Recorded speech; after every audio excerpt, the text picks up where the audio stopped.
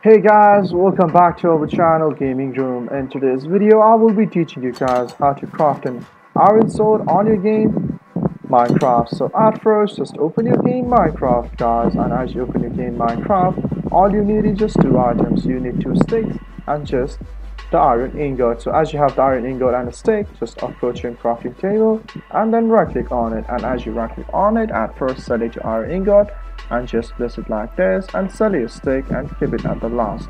And as you keep it, you can see your sword has been ready. So just select it, drag it, and then keep it on your inventory so you can use it for the defense from the enemies.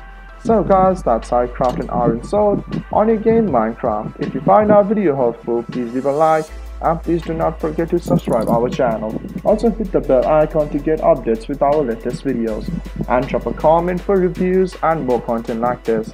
I will see you guys again in our next video. Thank you for watching.